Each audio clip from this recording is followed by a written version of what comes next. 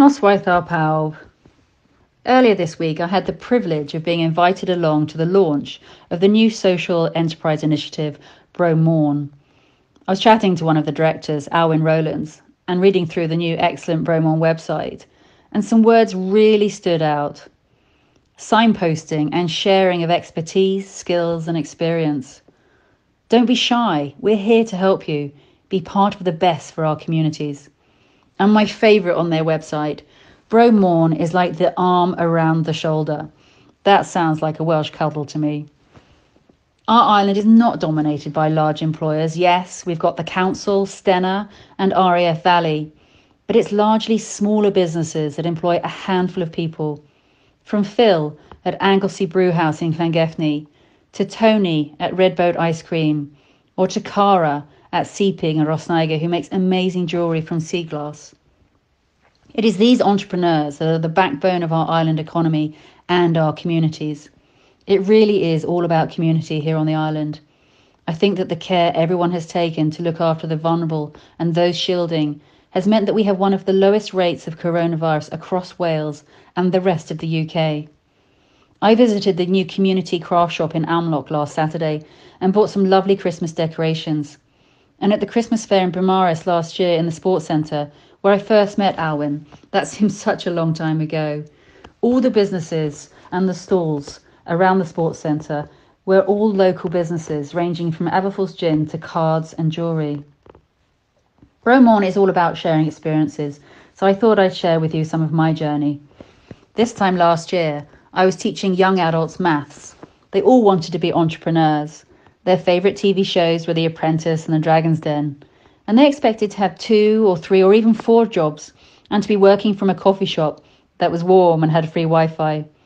The secondary school near where I work was so geared up to preparing these youngsters for life as entrepreneurs that as the students walked in every morning, they would pass through these glass offices that were rented out to local entrepreneurs.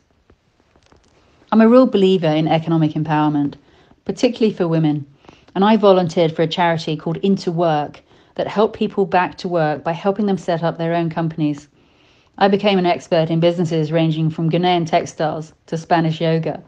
But what these people really needed was support and encouragement, someone who believed in them, someone who listened, and someone to share their journey with. Mentoring is an opportunity to make a real difference to people. Anglesey has one of the lowest GVA in the UK, and people are always asking me, how can they help? And I reply, you're a lawyer, you're an accountant. Why don't you mentor someone? Reach out and help find somebody that can't find you. Bro Morn is reaching out and providing mentoring. I'm keen to encourage and support entrepreneurs and to showcase the talent we already have here on the island to encourage others. And I've started these free events called Make It Your Business, where I would invite along 4 local entrepreneurs to talk about their journey, what worked, what didn't work. I had 19 join via Zoom last month. They joined for many different reasons, because they were starting their own business, because they're looking to invest in a business, they wanted to mentor someone, or one woman admitted to me she was just lonely. My next Make It Your Business event is next Friday the 11th. It's via Zoom and it's free. It's 6 o'clock till 7:30. If there's anyone listening that would like to talk about their journey or would like to join in, please drop me a line via my website. What all these people have in common is the desire to start their own business. I really believe that entrepreneurs are the backbone of our communities and the lifeblood of our economy. I went to a great talk by Professor Dylan Jones-Evans from Bangor on entrepreneurship at the beginning of this year, pre-lockdown. He was saying in North Wales, we don't seem to have a culture of entrepreneurs. Bangor University doesn't seem to get that many people coming forward asking for help, and we're missing out on a rich seam of talent. So it's great to see Bro Morn doing something about it.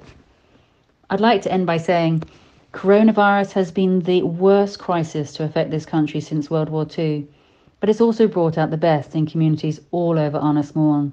We have people reaching out to help each other. We've seen some great community spirit and some incredible hidden heroes like Stace Weeder that do so much for others. People have been making the best of it and using it as an opportunity to change their businesses or their way of working. I think we're going to see so many more people working from home.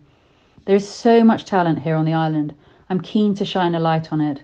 And as the Member of Parliament for Ynys Môn, it's a privilege to be able to support initiatives like Bro Môn and their team and board of directors who have so much experience and talent. I wish Bro Môn well and I look forward to working with and supporting them. Diolch yn fawr.